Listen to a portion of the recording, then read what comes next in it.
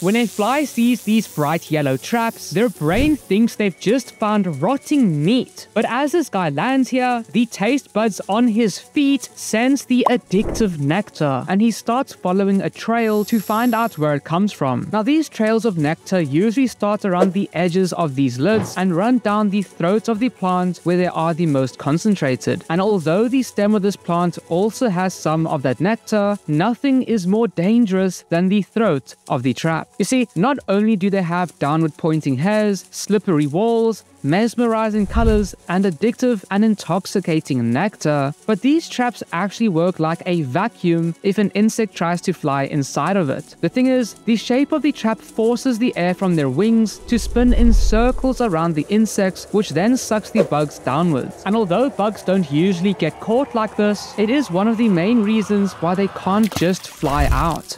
Send this to someone slippery.